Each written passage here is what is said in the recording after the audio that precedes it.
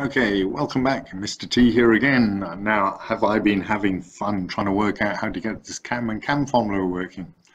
All right, so this is the situation, slightly different colored drawing because I started from scratch again. Now, what we've done, we've managed to get our cam follower set up in a hole. This, as I turn it around, you'll notice that the cam follower doesn't actually follow the cam. It just goes straight through the cam, which is not very good. So what we're going to do is we're now going to set up this cam follower. So at the moment, I've gone and created the cam follower through a hole in my earlier video, and now I'm going to assemble it.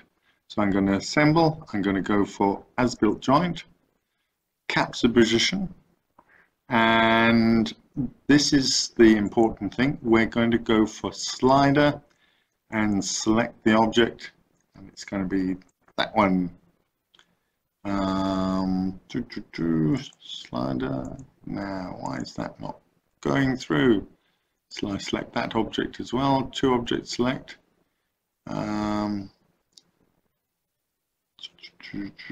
So I've got that one. Yes, there we go.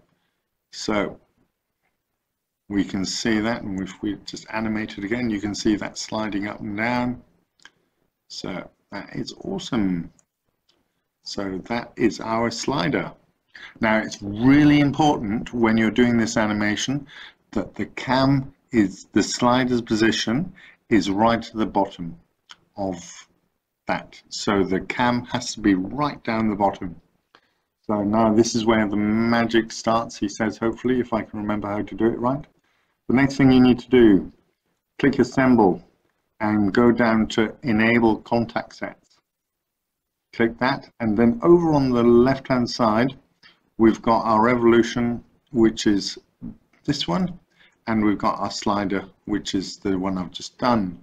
And we've also just enabled contact sets. So out of interest, this is quite fun. If I go and animate joint, you can see the joint goes wee. Okay, and press escape to stop that. And I can also animate joint there, and it goes wee boink, and press escape. All right.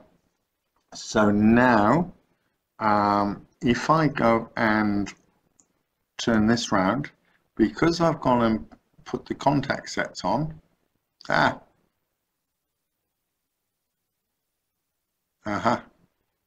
No, not quite yet. Okay, so the next thing I need to do, I've forgotten this then, is go assemble new contact set. Okay, bodies or components. I'm going to select this one, and I'm going to select this one. Click OK. Now this is where the magic's starting to happen. Watch what happens to the slider. Yes, up it goes. Up.